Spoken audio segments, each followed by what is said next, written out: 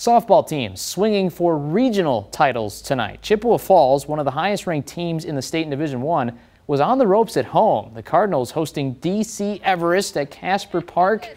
They're all excited, but the DC Everest Evergreens go right to work. Caitlin Kressel singles to the gap in left center. Paige Kislow scores, and it's 1-0 in the first inning. Cards take flight from there. Makenna Johnston splits the gap, and it's going to score 2.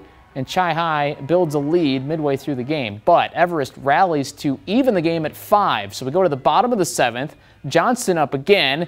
She smashes it to center and deep, and I had to just bail, guys. The ball was coming right to me. It's a walk-off for Chi High. Cardinals, regional champs tonight.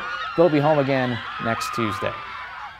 Eau Claire North, coming off its 1-0 win over Menominee to open the playoffs, was at Marshfield today, scoreless through 4.5 innings. The only run of the game comes right here with the bases loaded in the bottom of the 5th.